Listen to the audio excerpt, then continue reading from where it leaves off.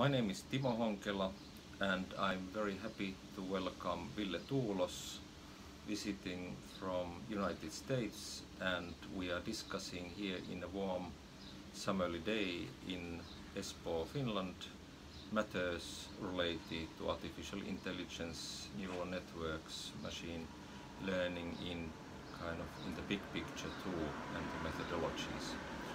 So thanks for having me. Thank you, and it's really happy that you came here and we had a chance to meet here, as you have been already. How is it? You have been in California, Palo Alto, and elsewhere, San Francisco. 11 years. 11 years now, Yeah. yes. So you moved there when you had been working first, like University of Helsinki. You had a work, Right. and then you moved to Nokia. Right. And then Nokia started to go down, but you were working for Nokia in California for some years. Right. So they founded a research center in Palo Alto. I think it was around like 2006, 2007, and it was a new lab with a very, very interesting mandate at the time. Of course, I mean, this was actually I remember joining NRC in Palo Alto exactly in the summer when iPhone came out, 2007. Of course, like iPhone was no threat at the time, but I mean, Nokia had a big vision, which turned out to be very accurate about like how the mobile phones, and especially the data collected from mobile phones, will change the world.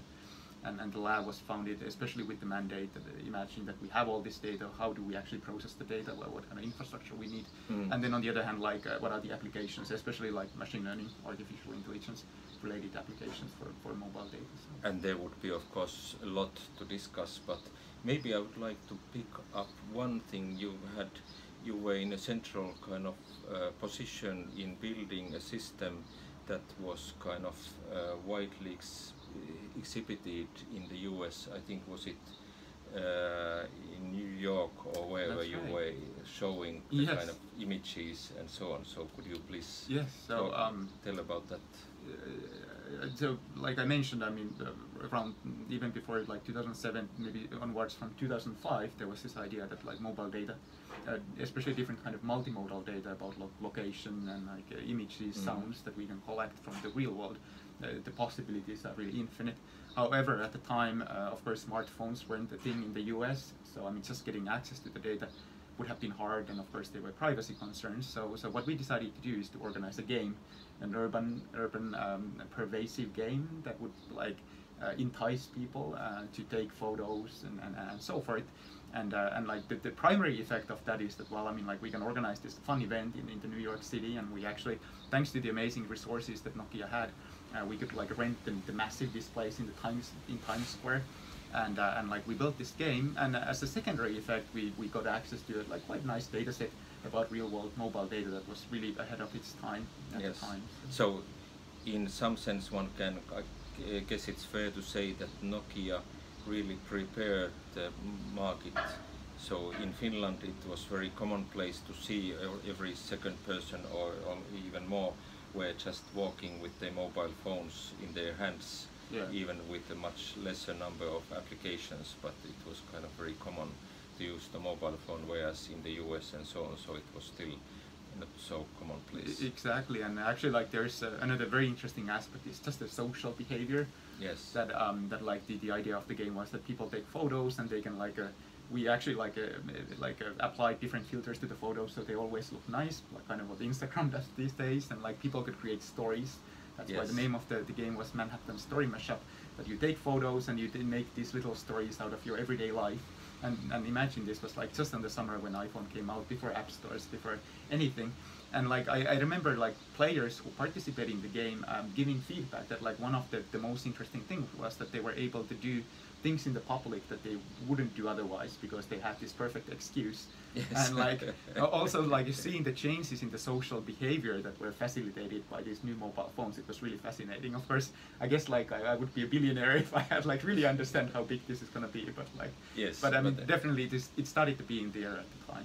Yes, and so regarding that particular thing, I would actually like to mention here that when I've been working with this peace machine concept, so it's this kind of idea of how to use technology to kind of promote some social change. Absolutely, and both the kind of society and then individuals.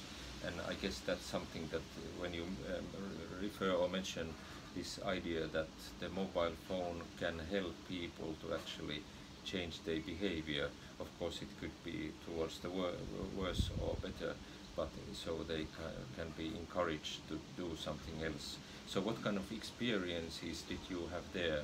So you were there in New York, and so you saw the kind of social activities there. So is there something specific that you would remember from that? Well, I do remember, of course. I mean, like there were actually like two of us like working on the game. So I mean, given the size and the visibility of the game, it was amazing that it was made with such small resources. So I was really like heads down, like really like, kind of holding my breath to make sure that actually like everything worked perfectly. So it was pretty much like in haste. I mean, like during the time when the experiment happened. But yes, I really think that like there was really the kind of the tangible feeling that like this is going to be the future. Yes. And like kind of seeing kind of the just possibilities that these like devices could have. And exactly like you said, I mean, it was so obvious that like not only in technological point of view, but also in societal and like behavioral point of view. And like all kinds of like applications we could have like once we have the devices, once we have the data. So it is kind of, in a way, I mean, like it feels that like the possibilities that we saw at the time and the kind of the situation where we have converged today, I mean, there are like still so many things we could be doing. Yes, so we are, in some sense, we are in the beginning more than Absolutely. that. So there is much, and that's definitely kind of understandably it's a concern for many people who don't have the resources and experience and so on to see what is going on and what is going to happen. Right. So, and my kind of goal has been to a little bit calm down people. Many AI people saying that it's not that big thing, kind of even nowadays, what it kind of people fear it to be. Right. On the other hand, there are many capacities. What is the kind of what is called weak AI. So even that weak AI can be used to kind of make many societal kind of things, changes. But they can also be positive, not only kind of. Absolutely. So, actually, that's something that I could ask you. Have you encountered during the past 10 or 20 years something kind of after this, what we discussed, this Nokia experience and that New York experience? So, right. Is there something that you have seen, something interesting taking place that you could talk about? Of course, you have been kind of working in companies where you can't tell about all the right. things, but is there something that you would have seen or you would kind of be able to kind of comment on this matter? Yeah. well, I mean, on the one hand, I mean, there are of course like many technical developments. I mean, it's just, I mean, overall, I mean, the fact that like artificial intelligence and machine learning, well, I mean, just the fact that you can say the phrase artificial intelligence aloud again, I mean, that is quite a change, and the fact that it is so hot these days, that, like it really, I mean, it was more like a stepchild activity in academia, and then now yes. that it is, I mean, like it's just amazing to see the billboards like next to 101, I mean, in Silicon Valley, and it's all about machine learning these days. And even the largest companies in the world have announced that like artificial intelligence and machine learning is in the core of their business. It is, like you said, I mean, at the same time, it is extremely encouraging, and like I'm sure that like kind of given the resources that's being put on the field, I mean, like we will see some really big advantages and advancements.